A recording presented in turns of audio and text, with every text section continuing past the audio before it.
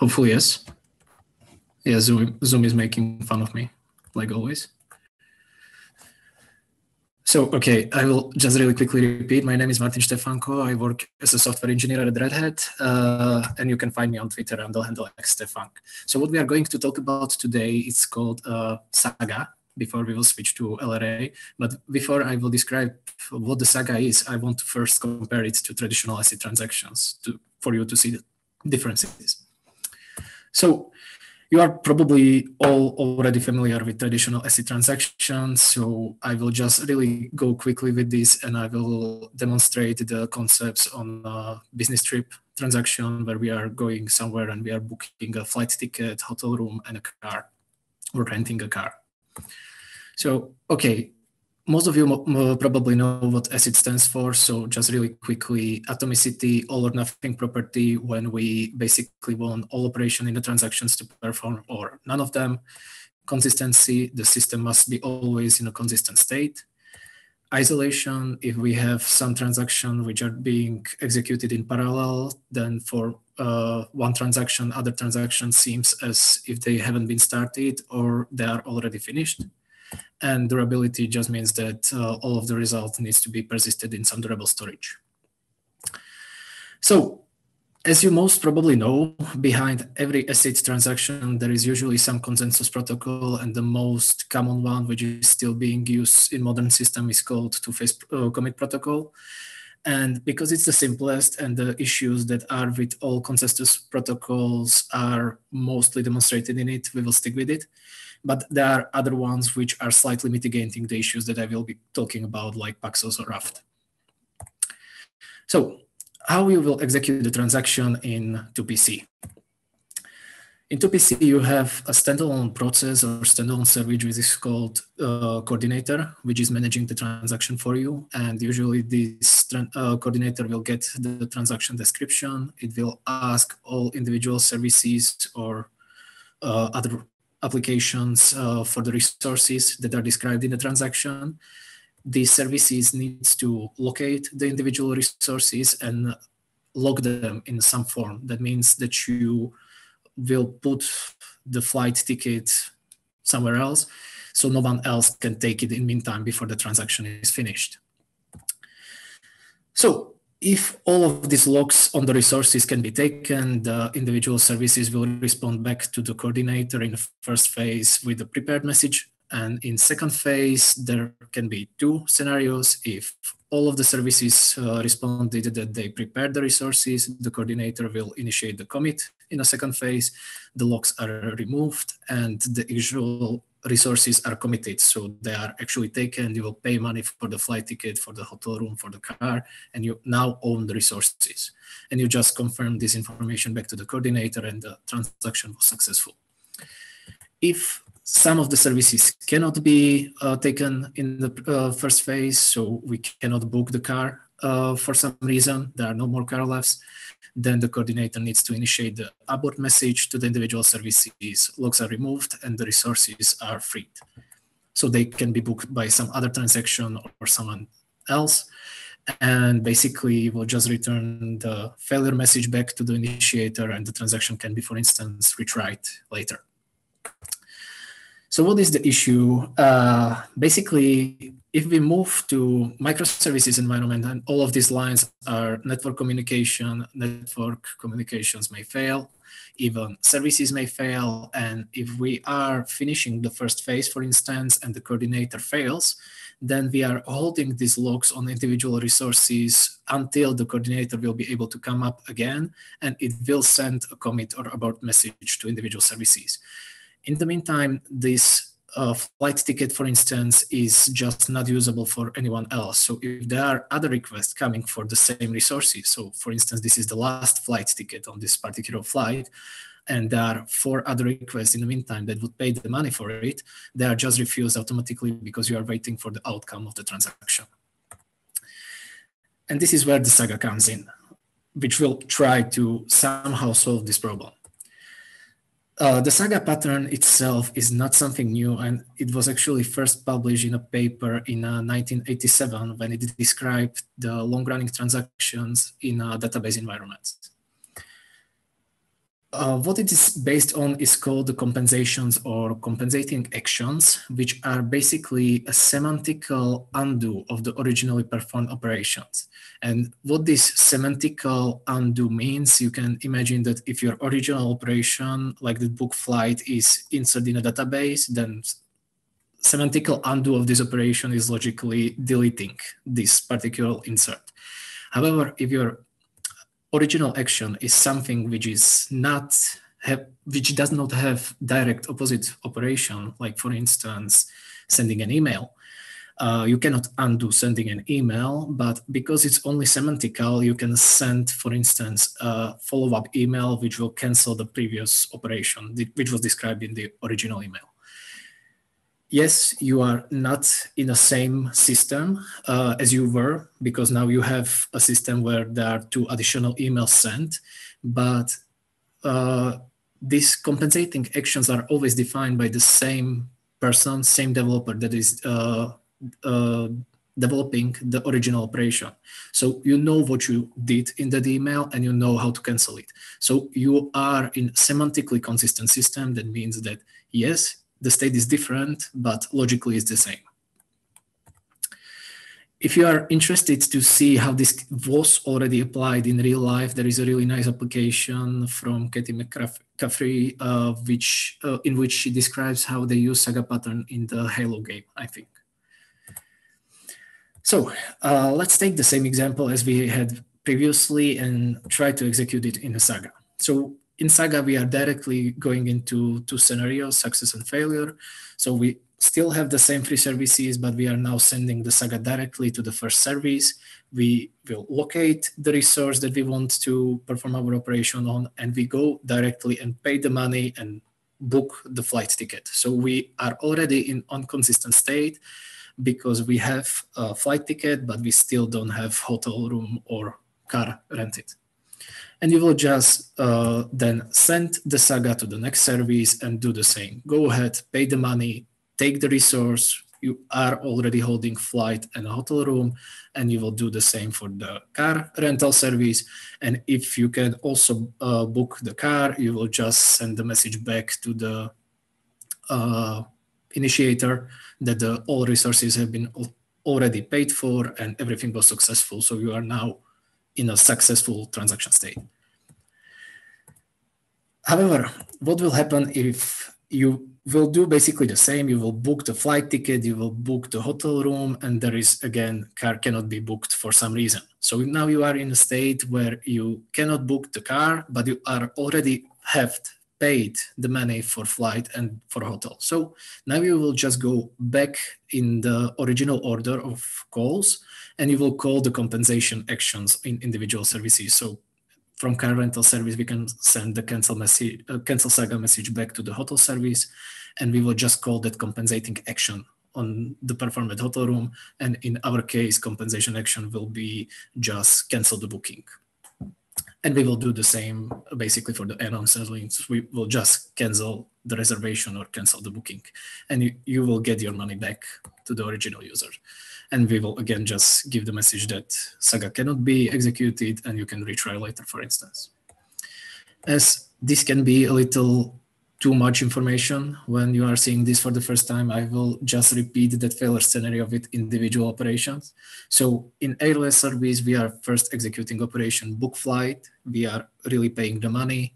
Then in hotel service, we are executing operation book hotel. Again, we paid the money. And in car rental service, we cannot book the car. So then we will just send that cancel saga message back to the hotel service. Hotel service will locate the same reservation and it will just cancel it. And we will again send that saga cancel message back to the airline service. And the same thing, we will just cancel the flight ticket that we booked in the original operation, and we will return that information back to the original caller.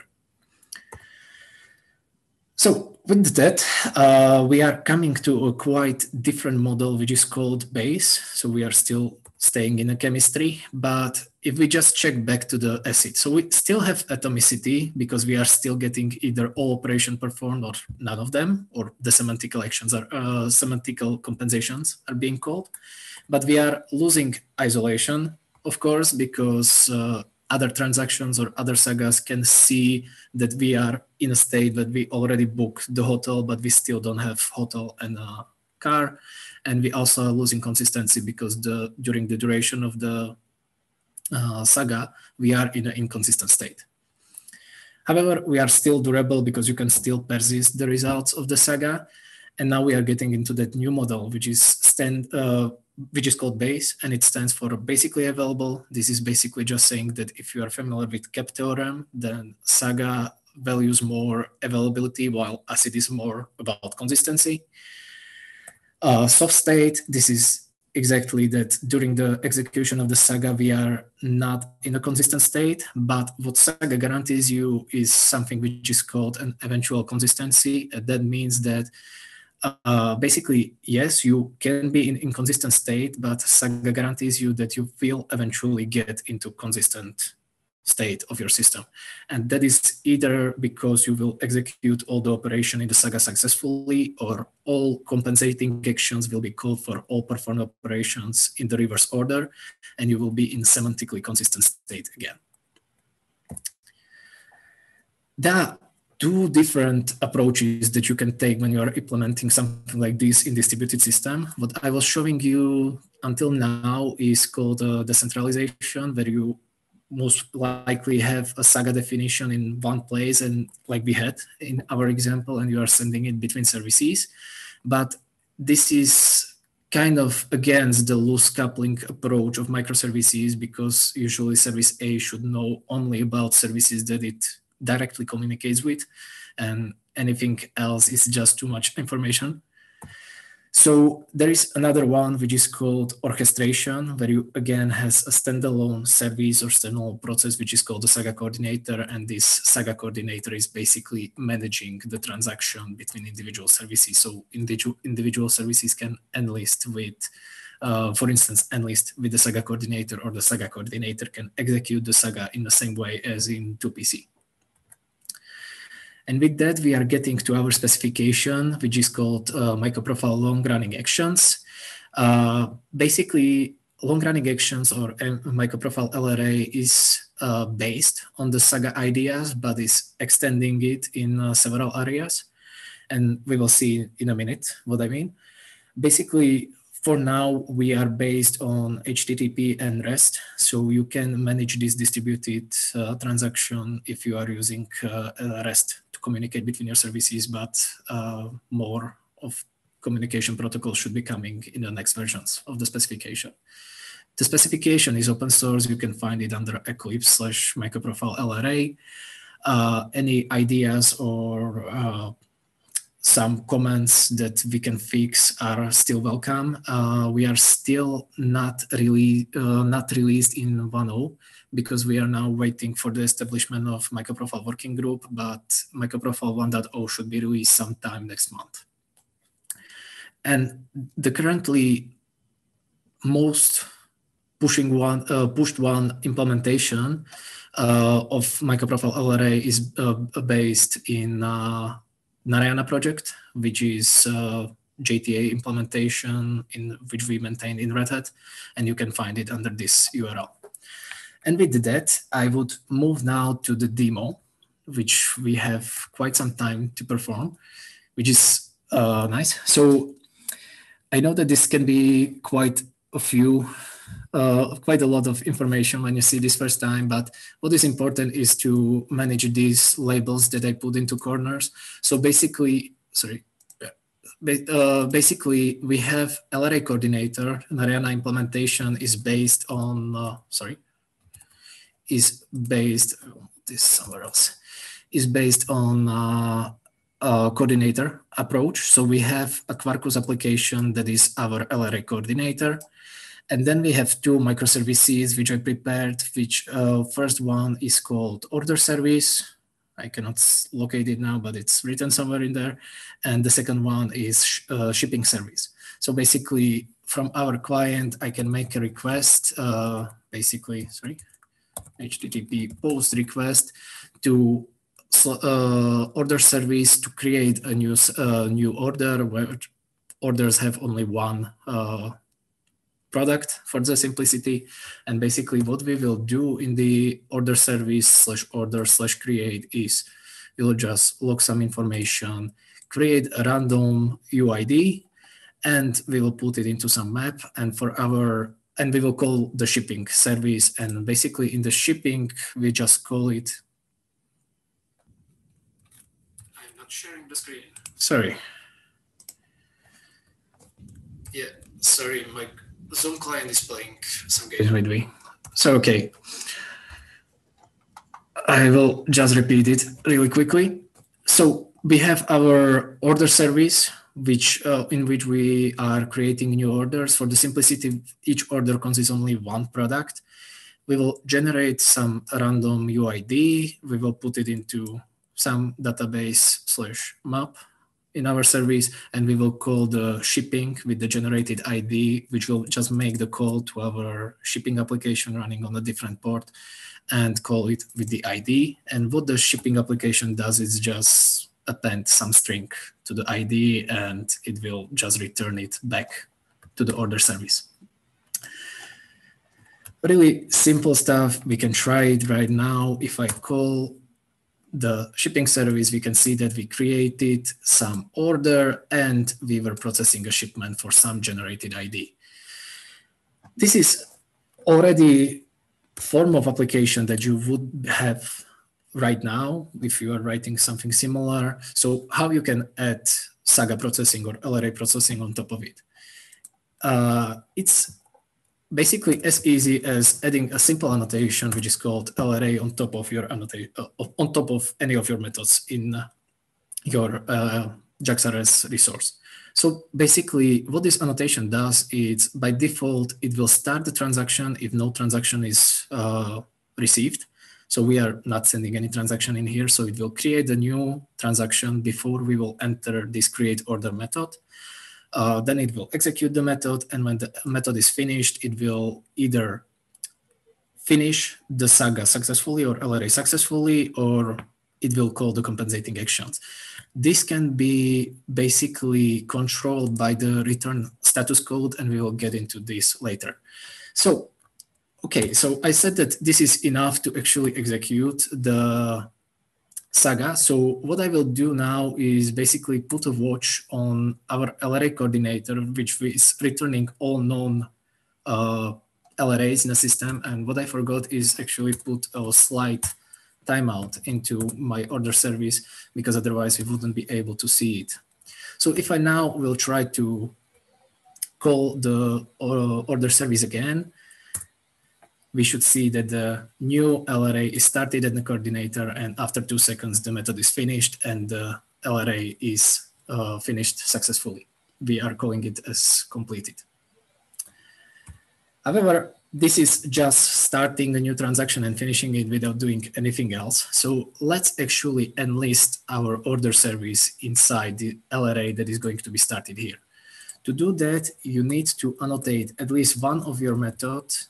Well, one of your methods, otherwise one is chosen randomly with the add compensate annotation. And basically this compensate annotation will just mark a method which you are marking as your compensating actions. So here we already are defining our compensation actions on a cancel order, which is a logical undo or semantical undo of the create order. Currently, we are processing the order ID in some custom header. Actually, LRA comes with a predefined unique ID, which you can inject with LRA HTTP context header, which translates to long-running action. And this is basically how we propagate LRA context between individual services. So it's in this header. And this is URI. And we can call it LRA ID, for instance, and we just replace this random generation with the LRA ID, which we know that will be already unique, because each LRA will have a unique LRA ID. And what is really important is that these compensating actions will be called for us by the coordinator when the LRA started here will be canceled. So we can actually ask the coordinator to pass this LRA HTTP context into our compensation also. We can also inject this as a string. It doesn't matter right now. So if I would run this now, we would actually wouldn't see this method getting executed because we are still finishing the LRA successfully. If you want to cancel the LRA, there are two parameters in the cancel LRA annotation, which are called cancel on and cancel on family, which just state individual HTTP response code or response families of the HTTP status codes that should cancel the LRA. By default, cancel family defaults to 400 and 500 status codes. So I can just really change this to, let's say, 500 and just put this into entity. And now I'm basically just saying that when this method finishes, cancel the LRA, do not finish it successfully. And that should get our compensation action being executed, because just by stating this LRA method and compensate method, we are enlisting now order service or this particular order resource into the LRA that was started in this method. So let's try to run this now. And if I hopefully typed everything correctly, after 2 seconds, we will get our cancel order method called, because the LRA that we started here was canceled. Now the compensating actions has been called. So this would be really the basics. And since we have some time still, I will show you also something which we call complete method, which is basically identical to what compensating action is. It will just get called when the LRA is finished successfully. So we will just return 200 again to finish LRA successfully, and now we will get the complete method executed. So let's try this. If I run this, after 2 seconds, I should see now confirming order, right? What this can be used for is basically if you need to remember something, typically order ID, which if you don't map it directly to an LRA, you need to remember it somewhere else. So in this complete, so you can compensate or run your compensating action later. So you can know that for this particular LRA ID or LRA context, I need to cancel order with some particular ID. So in this complete method, if the LRA finished successfully, you can clear this information. So you can perform any cleanup actions and free up resources in this complete method. But this is optional. You don't need to use it if you don't need to use it. Okay, the last thing that I want to show you is how to actually propagate this LRA context, which we are injecting here into the shipping. So we are making here a traditional JAX-RS request, and actually what we need to do here to propagate the request is to add a header LRA HTTP context header, that long-running action with the value of the ID. So actually, we don't need to do this if you are using Narayana, because we are including this particular filter which will add the active ID inside to the each outgoing JAX-RS request automatically. So I don't need to do anything here.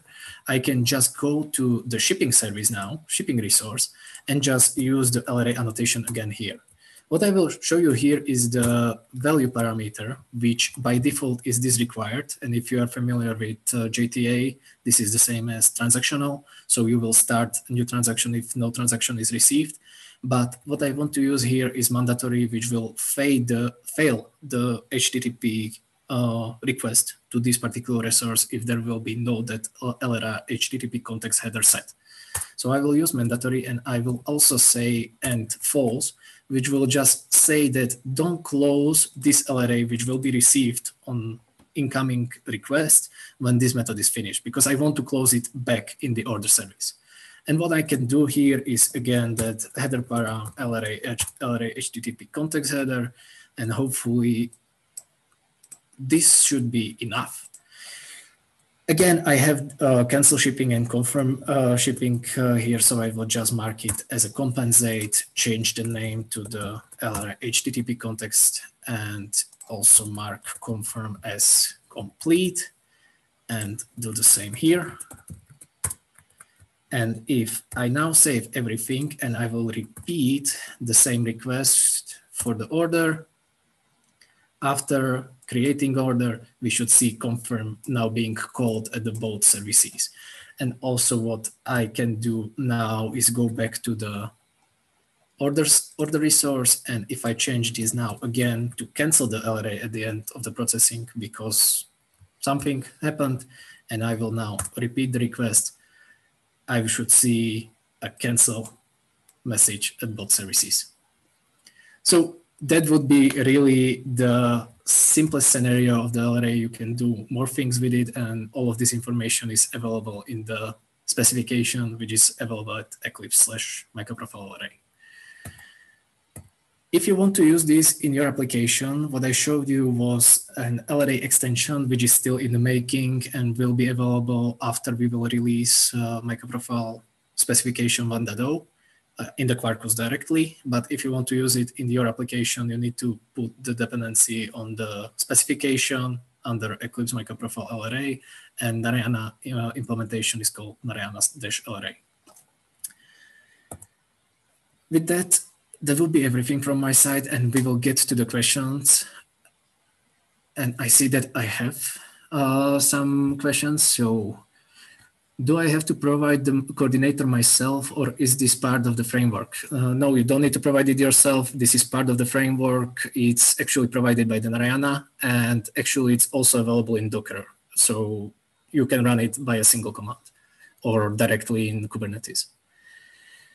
What if you have multiple at LRA and at compensate? How Saga knows to pair those? So if you have multiple, you can have multiple at LRA methods because it depends which of these method will be called. So I can have in one resource one at LRA required and one at LRA mandatory, for instance. And depending in which of these method I will call, the resource will be enlisted with different parameters, basically. If you have multiple at compensate, then we will just choose one at random because it doesn't really make sense to have several ones. And you will get some warning when you are starting the application. Are there any plans to have a more generic API which could be used to run LRA in non-rest scenarios like generic CDI or async events, Kafka, or similar? I guess for things to magically work, the underlying protocol is very implementation dependent. Actually, it's not that much because what we are using can be extracted, and there are plans to actually make this only based on CDI. And I would like to see implementations, if you are familiar with reactive messaging, to create something like a connector architecture. So you would put in your LRA dependency, also some dependency on a particular connector, which could be HTTP, Kafka, gRPC, or something similar. So you would choose what protocol to use to contact the coordinator.